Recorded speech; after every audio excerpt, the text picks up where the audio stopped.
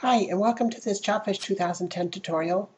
I wanted to show you how easy it is to get the job description if somebody calls. Let's just say somebody's calling Bring, and they say that my name is John Q. Public with Creative Circle. So you come over here to my workspace, and I already know that Creative Circle is a recruiter. I found Creative Circle. I mean, this could be many, but here it is. And then I just click over here for the job list. And here's the job that I see. I click on the go-to record for for this creative circle. And outside running this video, it of course would open faster. And as you can see, here's the job record. I mean, now I have access to the job description.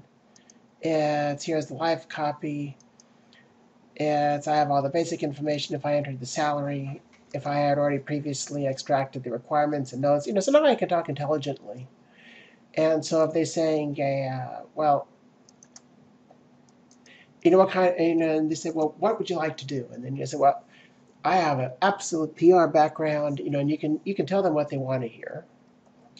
Now, the other thing I wanted to show you, as long as we're talking about all this, is if you wanted to call a contact, say you wanted to call Creative Circle, rather than digging up your phone number and finding, okay, what is this, and just push the Skype button.